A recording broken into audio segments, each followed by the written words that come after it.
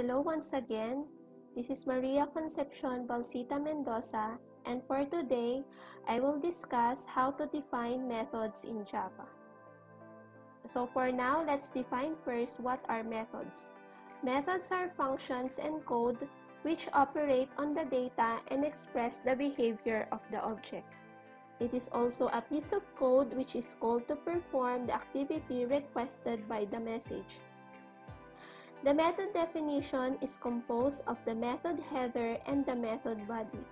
For the method header, it is also called as the declaration, while the method body is also called implementation, which contains the statements that carry out the work of the method.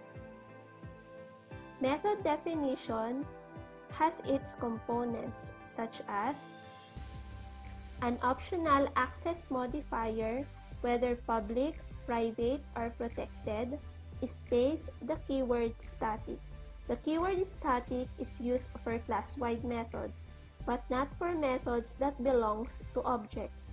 If you are creating a class from which objects will be instantiated, most methods probably will be non-static, because you will associate the methods with individual objects.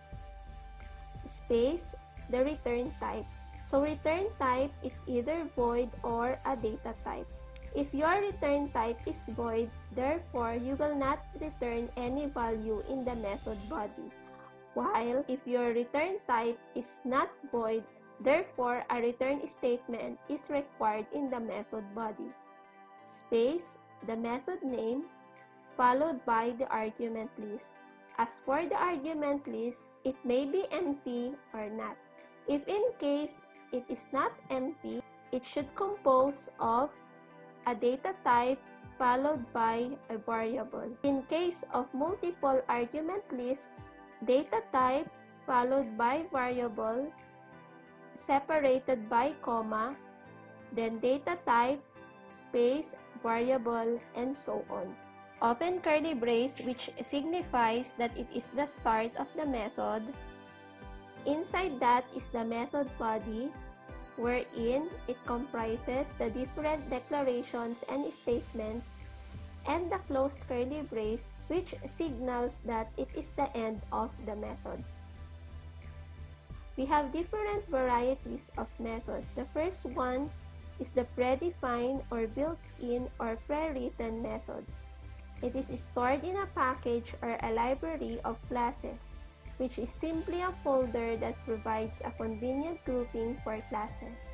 The packages of these classes can be automatically or implicitly imported or explicitly imported. Such example is the java.io package, wherein it has the buffered reader class, java.lang where math class belongs, and java.util where scanner class belongs. Another is the programmer-defined or the user-defined methods. It is defined according to your need. So we have void methods which perform some action other than returning a value, and value returning methods which returns a value. So we have here examples on how to use methods considering the following: void methods with or without parameters, returning value method with or without parameters, and the combination of returning value and void method. And for today, we have an example program implementing the void method with and without parameters. So let's start with the first two examples on the use of void methods. So we have the first one, void method without parameter, and the second one is void method with parameter. So ang gagawin natin, i-convert natin itong program na ito gamit ang dalawang ito. Okay? So let's have first the sequential programming here, wherein hindi tayo gumamit ng any user-defined method. So as you will notice in the following codes, it has the class declaration, it has the main method, and ang gagawin ng program is i-display lang niya yung word na Java programming using the syntax system.out.println. So, just as basic as that. But if we are going to apply that using these two void methods, mag-iiba yung magiging codes natin. Merong maidadagdag. Okay? So, mag-start tayo sa first one. The first one is, we are going to apply the user-defined method, particularly void method without parameter. So, ang gagawin natin, we'll just copy this one. Gawin na lang nating comment itong naunang program natin para hindi siya mabasa ng ating program.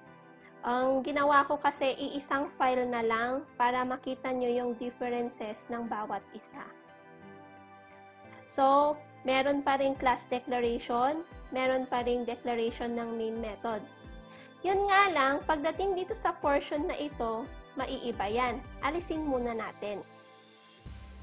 Then next, mag-create na tayo ng user-defined method. Paano ba tayo magdi-declare ng user-defined method? Magdi-declare tayo outside the main method. So, meaning, this is the end of the main method, meaning dito sa labas niya, anywhere here. But, you should have to be inside pa rin ng class. So, ito yung end ng class natin. So, dito. So, let's start with our method declaration. So, we'll start with the keyword public or our access modifier or access specifier public, followed by static, followed by our return type.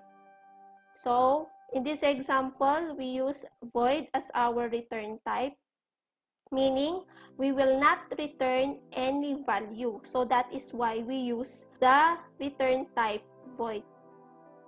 And then, followed by the method name. So, ang galagay na lang natin na method name niya is display. We are doing an example without parameter, therefore, it is empty parameter. And then, followed by open curly brace. As you will notice, this is the main method, this is the display method. So, wag sana kayong ma-confuse sa dami ng curly braces. Since our return type is void, ibig sabihin, we will not return any value to the main method. So, hindi pwedeng maglagay tayo dyan ng return statement or return keyword. So, ang tendency kapag gagamit tayo ng void, it's either dito natin ipe-perform yung function or dito natin siya i-display. So, pwede natin na dito i-display yung word na Java programming. Next, hindi pa tapos yung program natin. Kulang pa. Ang kulang dyan is yung tinatawag nilang method call. Pag nirun kasi natin itong program natin, ang unang tatawagin ng compiler aside from the class is the main method. Si main method, siya ang responsible sa pag-compile ng ating program. So kapag nirun natin ito, walang magdi-display sa ating output kasi wala tayong nilagay kay main method na method call. Ibig sabihin ng method call, we are calling the user-defined method. So, the method display na ginamit natin or dineclare natin dito is useless kasi hindi siya tinawag ni main method. So, in order for us to call that method, we will just simply call by its name. So, the name here of the method is display. So, we have here display with empty parameter. You have to take note in your method call, same name and at the same time, same parameter. So, if this is empty parameter, make sure this is also an empty parameter. So, if we will try to run the program,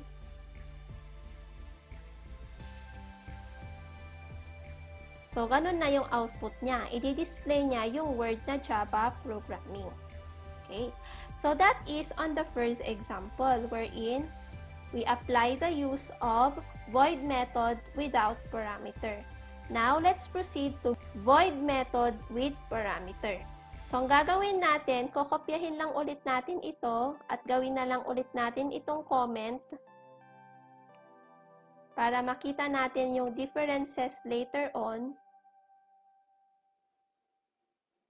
Dito naman tayo sa next. Same lang din ang code, pero mayroon lang tayong gagawing konting changes since ito nga ay may parameter.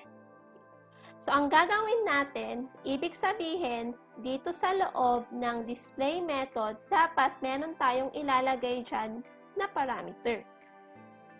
So, ang gagawin natin, para magkaroon siya ng parameter is, dito natin ilalagay sa loob yung string or yung text, but not necessarily the Java programming itself, the word Java programming itself, but rather, we are going to declare for a variable. Diyan na papasok yung tinutukoy nilang formal parameter. So, dito, ang composition ng formal parameter natin is the presence of the data type or type. Since ang ating gagawin is magdi-display ng text, so ang type niya is string, followed by a certain variable or a certain identifier. Say for instance, gamitin natin yung word or yung variable na output. Okay? So, string output. Next, ang gagawin natin, dito na natin i-display. So, system.out.println. Dito ulit tayo magdi-display. Kasi nga, yung return type natin is void. Therefore, we will not return any value. So, system.out.println.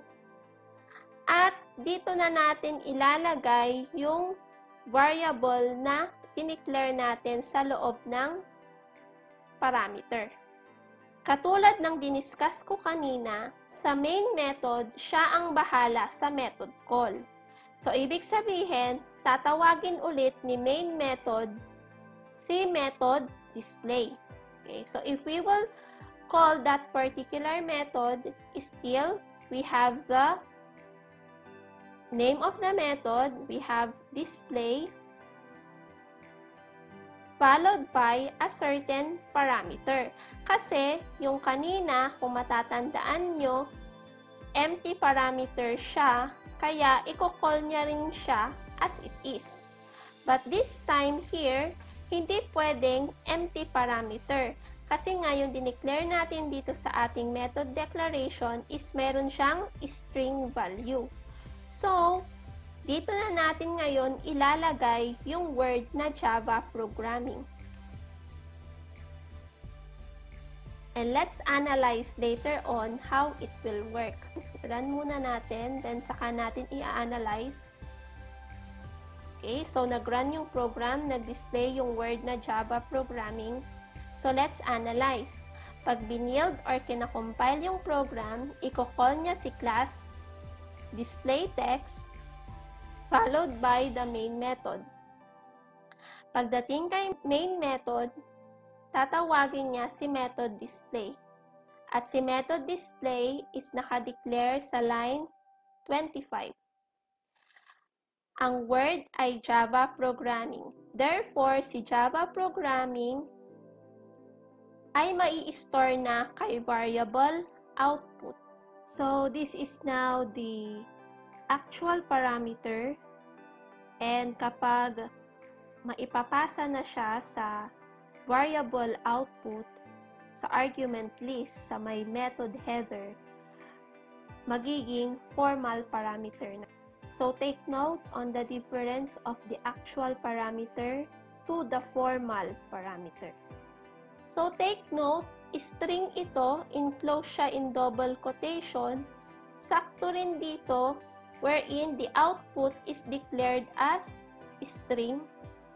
So, ibig sabihin, si Java programming mapupunta na kay variable output And then, pagdating sa method body, i-display na niya yung value ng output. At ang value ng output na naipasa galing sa main method ay yung word na Java programming. So that's all for an example program implementing the use of void methods with and without parameters. So more examples with this one and with the use of the different returning value methods. Thank you and have a good day to everyone.